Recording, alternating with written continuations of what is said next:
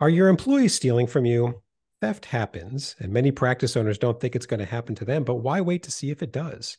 My guest today helps practice owners reduce the chances of theft in their practice and has some advice for us. I'm Carl White, principal at Mark Advisory Group, which is a healthcare marketing agency, and I'm also the host of PracticeCare.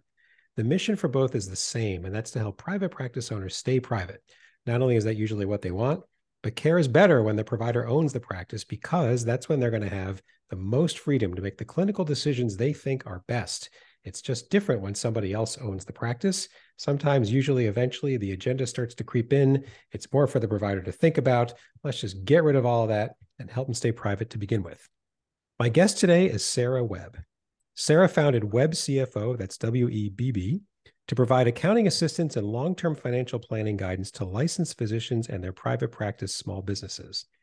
Though Sara and her team are happy to address the fundamental aspects of day-to-day accounting, such as cash flow management and budgeting, they take clients' financials a step further by adopting a strategic approach, which means leveraging numerical data for forecasting and planning and offering a broader management-oriented perspective. Love to hear that. And Sara, thanks for taking some time. It's a busy time of year for you, gearing up to come on PracticeCare. Yeah, thanks for having me. I appreciate it. Yeah, absolutely. And, whenever there's a topic about it, it's almost like intriguing and like watching, a good or bad TV show, theft and things. Before we get into that, which we will, let me start where I start with every guest and just say, tell us more about you. The bio I just read, I asked to be short, so it's going to leave some gaps. Help us get to know you better. So I'm a CPA, and when I was a baby accountant, I worked in public accounting and I did tax returns, right? So I quickly learned that I don't love doing tax returns. And so I went and worked for a big pharmaceutical for a few years, about Oh. 15 years. And there I was exposed to physicians and, worked with the sales team on what their plans were and how all of that worked. And I was traveling the world and I loved that, but I needed to be at home a little bit more. So I opened up my own accounting practice and I really looked around and was like, who needs help, right? I didn't want to be in the corporate world anymore. You know, when you're in the corporate world, you never worry about your paycheck, right? It just comes Mm-hmm. like it's a machine. And Mm-hmm. so I really saw a gap in small businesses. Maybe they have a bookkeeper or someone who runs payroll, but they might not have someone who really understands the whole accounting system and the cash related to that. And so worked with a few different small businesses and really saw a niche in physicians. Mm-hmm. Physicians are great physicians, right? We go to them for exceptional care. Mm-hmm. But sometimes in my specialty, accounting or some other things related to running a business of the practice of medicine, not just the business of medicine. There's some blind spots, and that's how Yeah. our team helps practices on a day-to-day basis. Got it. Yeah. So we have a number of things in common. We are both corporate refugees. That's the term I was taught when I was getting out of the corporate world. We both Okay. did time in corporate. And yeah, I mean, I've had physicians tell me, one in particular I'm thinking of. He said, Carl, in medical school, they never said that earning money treating patients was bad and dirty and ugly. But man, oh man, you got the message. That's exactly what they thought, let alone say the word business or teach anything. So totally agree. That's why practice care exists. So let's get into a topic that would probably not even make a curriculum, a fantasy curriculum, if we could wave a magic wand that would be introduced to a medical school, which is theft in a practice. It's a big deal. It's real. I have no idea what the statistics are, but they're probably bigger than anything I could find. And so there's a lot of ways to jump into it, but I thought I'd jump into it this way. What are some of the more common types of fraud you see when Yeah. with your clients, when you start working with them, whatever it might be? So there's big fraud, right? Sometimes there's phishing schemes. Maybe your practice manager or someone who handles your accounting gets an email and they click on something, and then they Mm-hmm. get access to all of your data. And there's some really bad things that happen with Yeah. that. And I've got a few war stories on that. But Mm-hmm. it's also the small things, right? Just last week, one of my practices, I got a bill from Amazon that someone had added HBO to their account. Like, I mean, it's only $16, but sometimes employees are That's the test, right? that's That's yeah, like the that was three the cent test. test on the credit card if they're watching. Yeah. Right. So, kind of Yeah. had to lock down things and change things. Sometimes we have time theft if you have employees who are maybe if they're remotely able to clock in. So there's, big theft was like, hundreds of thousands of dollars. And then there's all these little bitty things that add up to a significant amount of money. Hmm. Subscriptions, employees, if someone's in charge of payroll and then they pay themselves more, all those types of things are really considered theft. And accountants, we take a whole 2 college courses on ethics and theft. And, we're not trained investigators per se. We're not working for the IRS or the CIA or anything like that, but we see routine things and that leads us to ask questions, Yeah. what else is behind that? What's some like horror stories when it's employee-based theft, not like you know, a mistake like clicking on the wrong link or anything like that, where it's just been really bad, bad horror stories.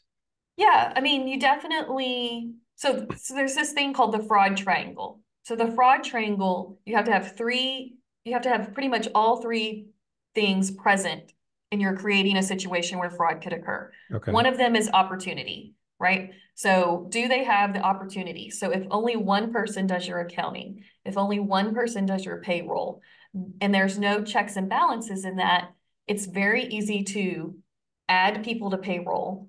It's easy to, maybe you're not giving them the right deduction for healthcare. Maybe they have a family plan, but you're only deducting the single person because you want to help a buddy out.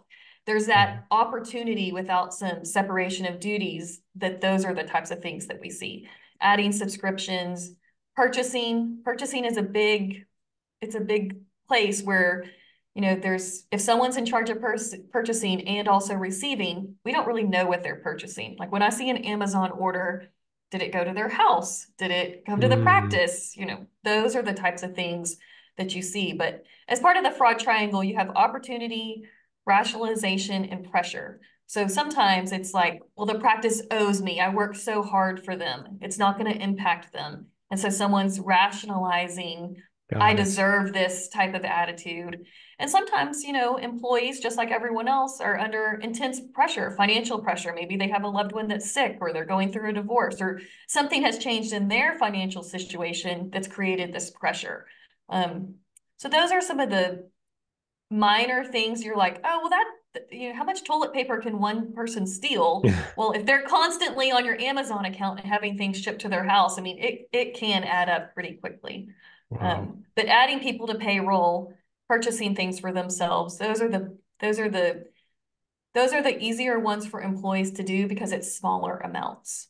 For rationalization, I wonder, do you ever hear, well, I haven't gotten a raise in 5 years or whatever it is. So is that part of the they owe me? Yeah, that's part of the they owe me feeling. Yes. Got it. Okay. So if you haven't, I guess listeners, if you haven't given a raise in a number of years, you know, keep an eye out, I guess. Well, I mean, and maybe there's a reason for that. Sometimes when you're kind of looking at total compensation, I'm always, there's a lot more that people value than just the paycheck. But, Right. having that conversation with your employee at least annually can I don't want to say it can't, it's not preventing fraud. It's actually just a good business practice. Yeah, it's But true. yeah, Yeah. you want to have healthy, well-balanced employees in your practice. You want people who want to be there. Right. Right. And there was like a common theme that you were describing, which is if one person, I guess what, oversees the process or oversees that function, from end to end, that's right. So can you just Yeah. expand on that? So in accounting, we call it separation of duties. So you Okay. never want one person to have control over everything. An example would be one team member maybe processes checks, but the physician or the practice manager is the person signing the check. We don't want the same person who preps the check to sign the check. Okay. In payroll, whoever enters all the payroll data shouldn't be the same person to kind of push the button and release the final funds. Um, that just to have that check between people creates, a boundary. But if they do want to commit fraud, it takes a lot more work because they have to agree to work together. Not that that can't happen, Yep. collusion, right? But you're less likely. Like if someone came up to me and was like, hey, let's add $1,000 to our paycheck every week. I mean, most likely one person's not going to just jump right on board with that Yeah. and say that we're going to do that. Yeah. And so if it's a really small practice, then the other person could very well be the physician, the practitioner, right? I mean, it might have to be. Right. We have some practices where they'll use something like bill.com. You can set it up. It's got a workflow approval so that the physician can, cut checks or is the Oh, final approver. So that way you're not, having the practice manager do everything. And I think there's great practice managers. I'm not saying everyone's out there yeah. stealing. It's actually a protection for them, right? Hmm. So they can't, the physician or whoever's signing the checks can't say, oh, well, they did this by themselves. So, having that separation and that control of two people checking things protects both parties, actually. Right. And so, yeah, I mean, again, yeah, it's not, I don't trust you. It's just, this is just a good practice. And I imagine if I asked you, should you standardize this practice with, you know, lots of different processes, you'd probably say yes, right? I mean, just having more than one set of eyes. And like what, if you could, lay out like what are those functions? So you've said here, you've said purchasing, you've said issuing checks, payroll, like what are the good controls, I guess, Yeah. that, So those are the biggest ones because money is going out, okay. right? So anytime money is going out, you likely need a control over that. Another one would be credit card statements or credit card expense reports, right? So someone turning in receipts for you if you have, several company issued cards. Mhm. Um, those types, anything that has a second set of eyes. I say reconciling your books. All of our clients get their books reconciled every single month because we do them. Yeah. But sometimes when we come on with a new client, maybe they haven't reconciled in 3 to 4 months, and that's someone else not looking at it. Our team, when we're looking at their expenses on a month-to-month basis, we can see, oh my gosh, you spent 5 times more at AT&T. Was that on purpose or Yeah. those types of things?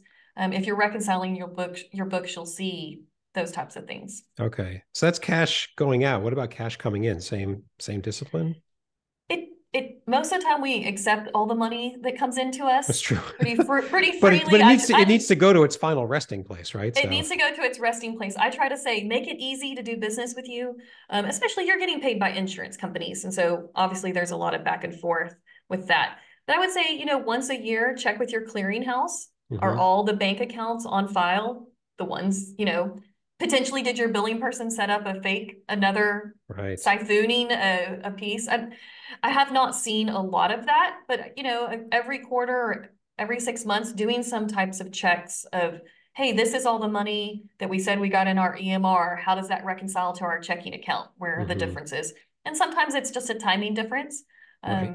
I haven't found any leaky money coming in. It's normally the money going out. Okay. Yeah, I know. I was thinking like all the money comes in, but does it go where it's supposed to go? To see Yeah, if it and gets that's part of siphoned a off. monthly, yeah, well, it's part of a monthly reconciliation process, Got it. Okay. as part of closing your books. Some frauds that I have more recently seen is Mhm. changing bank accounts. So if a vendor calls you and says, hey, I need to update my banking, that is a red flag. If a person on your Mm. team, an employee, tries to send you new banking information through an email versus your process, that's a red flag. Specifically around payroll, we've instituted for all of our clients, we have to fill out a payroll form, but then we do this thing that's not common in 2023 is we pick up the phone and call people and we verify, Do they just get that stunned? Why are you they're like, I calling? don't What? normally, why are you calling? I'm like, Yeah. well, I want to verify your paycheck. But we've actually stopped several $100,000 of fraud by calling. If I got some new banking information from a vendor, it just looked a little funny. And as part of my process, I always call. But what I did is I Googled the address and it wasn't a bank, it was a home in Michigan. Oh. And, that was about $200,000 that the bank was, we were trying to release a wire. Someone was, hey, we haven't been paid. We haven't been paid. And I just said, let's just double check this address. Let's do a call. It went to voicemail, which we all send things to voicemail, but Hmm. there was just something about it. And so picking up the phone and call and like verifying the information is how I've stopped at least 3 frauds. Wow. So if it looks slightly off, go with your gut. Is Go that with your gut. I mean, no one's ever said, "Hey, I'm going to pay you, but I wanted to verify this information." Like they're grateful too, right? yeah. Yeah. I mean, sometimes the credit card changes. So okay, it expired and a new one, different. Right. But we need to double verify you. Yeah, that's not common. Okay. Especially when I mean, in some practices, right? They were buying a large piece of equipment, right? We're not releasing $200,000 all the time, but you know, potentially put in some policies. If it's above this amount, we need to call and verify. You Yeah. don't want it to bog down your everyday business. That's not what we're trying to do, but we Hmm. are trying to protect you because if you pay someone, a fraudulent person, a few $1,000s, you're never getting that back. I mean, it's very It's unlikely. gone. Yeah, it's It's gone. gone. Yeah. Especially you're using your bank versus your credit card. I mean, in credit cards, I think they have some really good protections, but bigger Yeah. pieces of equipment, payments to employees, things like that are not happening through your credit card. Different story. Yeah. So we had a guest on well over a year ago, an attorney, and we talked about the topic had some similarities about, I forget what it was, but uh, fraud in a practice. And so theft was part of it. And one of the things that was said that really stuck with me is, sometimes, enough times, I'm not sure it's a majority of times, but enough times, the person doing the stealing is the one you'd least suspect. Like, the longest employee, been there for a long time. Why would so and so do that? And maybe it gets back to, your triangle that you mentioned. But do you see that as Yeah, well? I mean, does that ring true? yeah, that does ring true, unfortunately. And it is about the rationalization, but if someone never goes on vacation and they're always there, that is a red flag to me. I'm talking like a 6 months to a year. You weren't sick, Mm-hmm. you didn't go do something fun. Mm-hmm. That is a red flag to me. One, it's not healthy for our employees. Like they need that time away, and that's a Yeah. benefit we're providing them. But if they are so worried about not being there, they might be controlling something that you're not thinking about, Yeah. you know. And sometimes I like to change, like at the front desk, if you have multiple front desk people and you're running multiple drawers, switch those people or have them count each other's money. But Mm-hmm. if your billing person is never ever um, taking a day off or your practice manager, I would, it doesn't mean they're doing fraud, but there's something there. Yeah. Something to look at. Yeah. And I'm wondering, what what is a good, how do you get started on controls? Because I could see, like you said, maybe it's a certain level. If it's a check over $500 or whatever, it's got to be second set of eyes or something. Like I could just see myself going, where do you start? Oh my Yeah. God. Well, I think first separating the very first control that I would do would separate the person who receives the bills from the check signer. From paying So them. from paying them, that would be the Okay. number one thing that I would do. And then the second would be kind of looking at the payroll. Most of our practices use a payroll service. So it is a different person kind of, you're using ADP or Blue Wave or some Right. provider. And Mm-hmm. so they have some checks and balances that they look at. But I would definitely separate, okay, who's opening the mail, who's entering the checks, and then the signer needs to be a different person. Okay. And that could be, I mean, is that difficult to get started? Oh, no, I mean, especially if it's a really small practice, just make the physician the signer. Just take that Okay. away from the practice manager. Um, I I only run checks once a week. Thursday is our day to run checks. Mm-hmm. So everything that needs to be paid for the next week, I need to stack up my desk at the end of the day. I'll Yeah. look at them overnight or on Friday morning. You review them, sign them, and then that person can even put them in the mail. Another control is to have another person put them in the mail, but I mean that's getting like over controlled for a Sure. small practice. But as long as the physician or someone else is signing the check, you've created a really good control. Right. You've eliminated the highest risk of where that leakage could happen. Got it. And I'm wondering, I could see myself sort of dwelling on this. So let's say I was doing it in an uncontrolled way. And then I said, we got to change this. Um, just think like, telling my team. I mean, how do you say it without it coming across as, you know, suspicious or just you want it to be positive, you want it to be accepted. You know what I mean? Yeah. So, hey, I'm taking more interest in our financial results and how we're planning. And one of the things I recently learned is I kind of need to separate these two things, just to make sure that we're all balanced and well controlled. So, beginning next week, we're going to put in this process. Let's try it for 60 days and see how it works. Like it doesn't have to be this big monumental Right. thing. And I would encourage physicians, make sure you're looking at your financials on a monthly basis. Are your accounts reconciled? That would Hmm. be if that's something your practice manager does for you, um, which a lot of practices are, that is what they're supporting. Mm-hmm. Sit down and go over it with them. Don't just let them send it to you in an email. Spend an hour with them looking at the results and say, what's your process? Walk me through what you do here. Yeah. Yeah. You know what? If you don't have business time carved out to run your business, that's worth changing. I mean, easy to say, I get it, busy days, but my God, who else is going to look at it? You know, Yeah. it's your business, it's your practice. Even if you spent 1 to 2 hours a month doing it, and that's more than you're doing now, you're going to learn a lot more about your practice. Yeah, you know what? So start there. There you go. Cool. Um, this has been great. I mean, this is it's very eye-opening. It sounds very approachable. It sounds very common, or maybe not so common, and it should be. I'm not sure. Um, and so to kind of bring us home, we're here about bite-sized advice, all about that on Practice Care. A couple of questions I ask every guest. First one is, any question you think I should have asked you, but I just didn't think to ask you? I think if you discover fraud, like what do you do? Yeah. Right. Okay. So if you discover fraud, and we're talking big fraud, like several 100,000, maybe you've paid the wrong vendor, you need to be getting on the call. You need to be calling an attorney really Mm, quickly, okay. because that vendor is going to ask you where that money is, and you're going to have to say, I paid a fraudster by Mm-hmm. accident. And so you need legal representation. If it's payroll fraud, or the HBO getting added, right? Right. Like follow your employee manual. I mean, if someone has added money to payroll for themselves or others, that's an immediate dismissal, in my opinion. Yeah. Maybe not adding HBO to the Amazon account, but I would definitely write that up and document it. And potentially with the payroll fraud, that might be something you contact with an attorney. Um, but contacting your insurance company.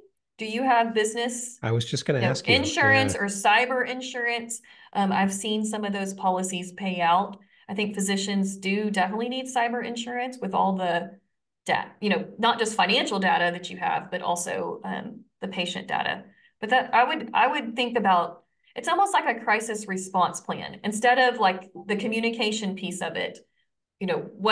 what do we do? Who are the professionals that we call if we discover something? Yeah. It's fine. As you were saying, the HBO, maybe not termination. I was thinking maybe it ought to be. I mean, it's zero tolerance, it's equal.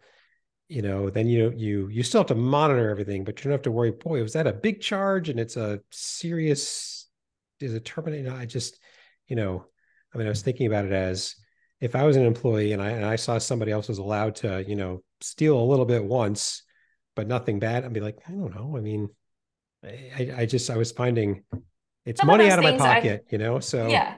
Well, and some of those things, especially online services and subscriptions, you may have accidentally clicked a button, right? So for the so first you part got to is finding investigate. it. Yeah, Yes. you have to investigate, what really happened, because, and especially in those types of situations, they could have accidentally signed up for something when they were ordering something, I would definitely investigate that. Yeah. I mean, I'm in accounting. We're trusted with people's data. We have no tolerance. Yeah. So Yeah. And then I'd say, so why are you checking out HBO during the workday? But, separate, let's have a talk about that one now that you didn't steal it. Or right. I can't prove that you did and you Well, didn't. that's stealing time. I feel like You know? employers are very lenient on stealing time. Mm-hmm. So when an employee doesn't clock in at 7 and they're there at 7:10, but they go and adjust their time. Oh, I was in here, but I didn't clock in. I feel like that is where I would encourage practice managers and physicians to be more firm. Not necessarily firing people, but like you said, like being firm from the very beginning and not tolerating things. Yeah. And so is the firmness, just to follow up on that, is the firmness, no, take 10 minminutes off. Like you weren't Yeah. here, you know? Yeah. I mean, not being rude, just being truthful. You weren't here. So Yeah. this is when you've logged in. We're not adjusting it to your schedule if you were 10 minutes late. Yeah. I mean, if the roles were reversed, wouldn't you be a little irked? I think you Yeah. would. So just do Yeah. what you said. Yeah, absolutely. Um, cool. And then the other wrap up question I have for every guest is, so we've caught the listener's attention, hopefully a lot of them, and they're thinking, we need to get better on this. Um, and they get enthusiastic. Sometimes though, people, they get enthusiastic about something they haven't done before, but they get stuck at the starting line. They just, where do I start? There's so much to do. where could they start? Get them, nudge them off the starting line. Yeah, so an easy thing to do is just check all your recurring monthly expenses. So how to do that? You can either go to your P&L and look at, what you're spending by category, or Mm-hmm. you can pull a summary by vendor and see what you're spending each month and see, oh, did that change, drastically? Did something Mm-hmm. go down? I think you'd also be surprised on how many recurring expenses you have. And I would even challenge you to eliminate a few, not from a fraud perspective, but just Right. a waste perspective, Yeah. eliminating that. Okay. That's an easy starting point. Yeah. And, I didn't intend this to be kind of a plug in any way, but it just seems like if you, this should be watched every month, right? It just, the Yeah. money coming in and out should be watched, and it should know where it's going. Somebody should know where it's going. And so whether you do it internally or you bring in somebody outside, like what you guys do, Yeah. it should be watched. Um, Yeah. because the, it just seems more costly if you don't, like whatever you're going to pay somebody to watch it regularly, it just seems like you're going to, at some point, have avoided something more costly, Yes. you know? And releasing funds or having duplicate payments to people for a lack of control is more expensive and time consuming and worrisome than having it set up correctly at the Yeah. beginning. I mean, it feels like an insurance policy, right? We all buy insurance hoping Yeah. to God we never use it at all, but it's there if you need it. And so Yeah. just lower the risk, I guess. Cool. Well, Sarah, thank you for coming on Practice Care and for bringing this issue to light, giving us some good practical tips. Nobody wants to be stolen from, that's for sure. And what has reopened my eyes is, gosh darn it, how many ways there are to steal from somebody. So it just takes a lot of watching. And who's got time? I mean, you have to have time, but you need to carve it out somehow. So thank you for coming on and opening eyes again. Appreciate it. Yeah. Thank you for having me. I appreciate it. Yeah. And so you gave us some contact information that's going to go into the show notes for this episode. So anybody who wants to contact Sarah, that's another way to do so. A couple of quick points before wrapping up. First, if you're someone like Sarah who serves private practice owners, or if you're a private practice owner yourself, either way, you've got experience on the business side of private practice that you think other private practice owners would benefit from, please, we want you to come on Practice Care and tell the world about it. In the show notes for Sarah's episode and every episode, there's a link, a couple of clicks, really simple. Tell us what's on your mind so we can get you scheduled as soon as possible. And finally, we do a new episode every week, and the easiest and best way to stay up to date is to subscribe to Practice Care. We're on Apple, we're on Spotify, we're on Google, we're on Amazon, we're on YouTube, just about every platform and player. Subscribe so that when new episodes drop, like one did today, you'll be notified. Thanks very much, and until next time.